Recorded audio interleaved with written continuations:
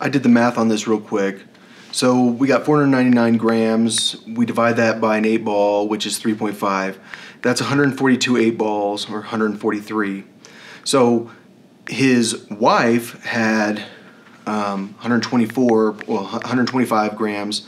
So that means she had 36 8 balls. Well, actually, probably less than that, because if you hook people up fat, it gets smaller. All right, so I'm talking about Randy again.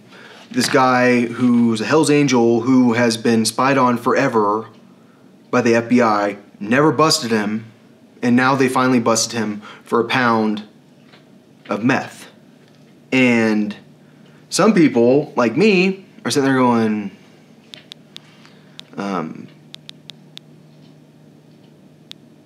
is the FBI putting this guy in danger because he's in jail right now in a very populated area during COVID-19 just because he has a drug addiction? But then everyone goes, well, he was going to be there for 10 years anyways.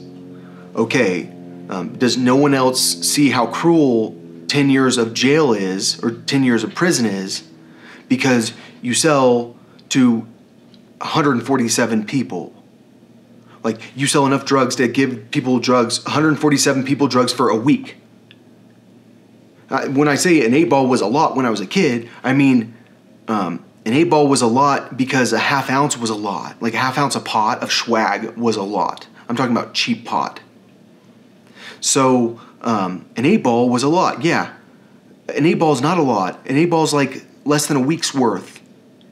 So all I'm saying is this guy was not supplying a huge amount of people, and probably his biggest problem he had going for him is that he was a member of the Hells Angels, and he was labeled as a gang member, and every single gang member is tracked if they have a label on them. So I'm just saying, the FBI knows every single Hells Angels member that they can find in the entire world.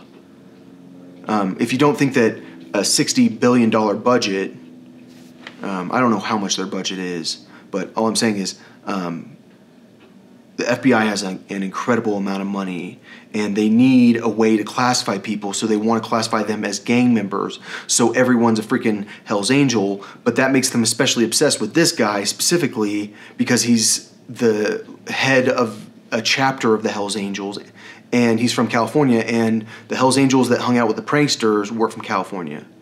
So, well, I don't even know that.